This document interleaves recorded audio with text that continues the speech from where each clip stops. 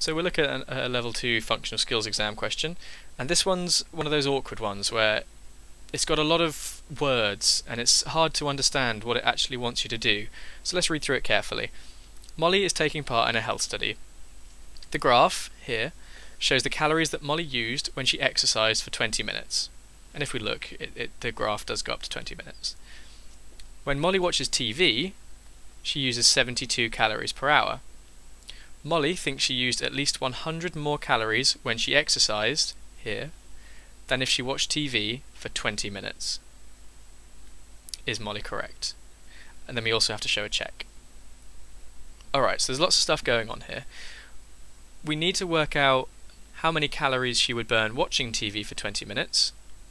We need to work out how many calories she burnt overall here, and then find out if this one is 100 calories more than this one. Okay, I think let's tackle the TV for 20 minutes first.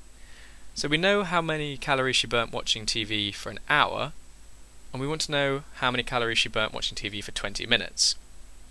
Well, how much smaller is 20 minutes than an hour? Probably helps to think of an hour as 60 minutes. How many times bigger is an hour than 20 minutes? How many 20 minutes go into an hour? Well, if I'm not sure, I can just come over to the calculator. How many 20s go into 60? 3. Okay, so what this number means is that an hour is made up of 3 20 minutes. In other words, 20 minutes is 3 times smaller than an hour, and if she's watching TV for a third as long, she burns a third as many calories. Okay, so I think it's always good advice to put everything in your working out box if it's helped you. So this bit, yeah, you could have done it in your head, but I'm going to put it in the working out box anyway. So an hour is 3 lots of 20 minutes, so this is 3 lots of what she burnt for 20 minutes. So if I take that and divide it by 3, okay, so she burnt 24 calories by watching TV for 20 minutes. Copy to working box. And I'm also going to make a note for myself and for the examiner. So that's how many calories she burnt watching TV. And now I'm doing exercise. Exercise. Okay, which means we're coming over to this graph. So what this graph means is that for the first 5 minutes, for example, she burnt 6 calories per minute. In fact, she burnt 6 calories per minute for the first 15 minutes. So let's think about what I'm actually saying there. For 15 minutes, she burnt 6 calories per minute. Every minute she burnt 6 calories for 15 minutes. So 15 minutes and 6 calories every minute, 15 times 6, 90. So for this chunk here, for this little block, she burnt 90 calories. 90 calories in there. Cool. Which leaves this other little bit. This is an extra 5 minutes, not 20. This is just a 5-minute block here, from 15 minutes to 20 minutes. And for those 5 minutes, she burnt 8 calories a minute. So she spent 5 minutes burning 8 calories every minute. So for that last chunk, she burnt 40 calories. Copy to working box. So in this bit here, oh, sorry, you can't read that. For this bit here, she burnt 40 calories. So altogether, she burnt 90 calories in that chunk, 40 calories in this last 5 minutes. So 40 plus 90, that's 130 calories overall. Okay, so I think I've done the maths there. So my natural path is to go back to the question and just check I've answered it.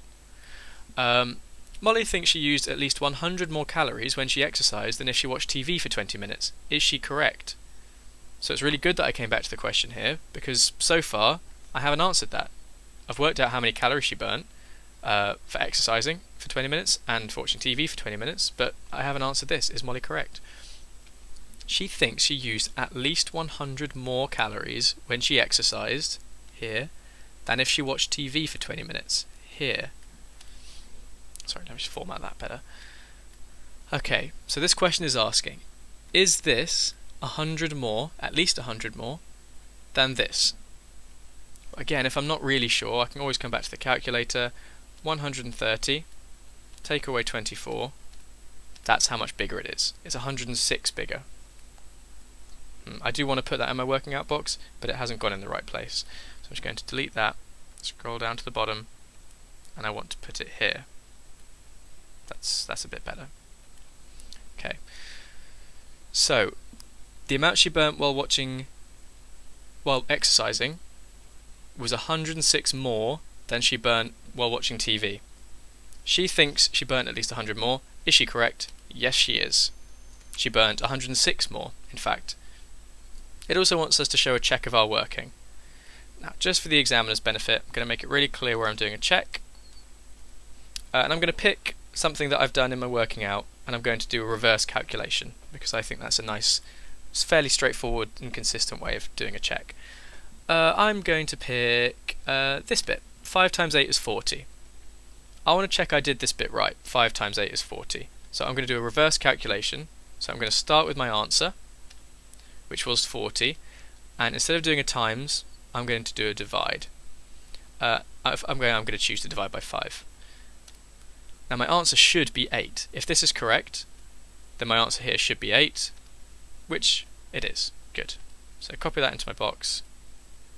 Right, I've checked my answer.